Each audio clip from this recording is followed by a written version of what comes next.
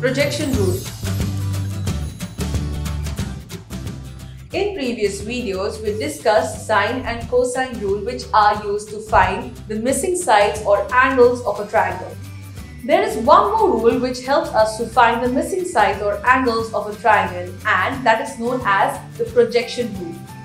According to this rule, in any triangle ABC, if the sides of the triangles are of lengths A, B and C, then side A equals to B cos C plus C cos B, side B equals to C cos A plus A cos C, side C equals to A cos B plus B cos A.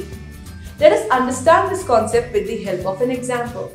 Suppose we have a triangle whose two angles and two sides are known to us, and we want to find the third side. Then in such a case, we can use the projection rule. By simply putting the respective values and simplifying, we can easily find the length of the third side of the triangle. This is how we use the projection formula.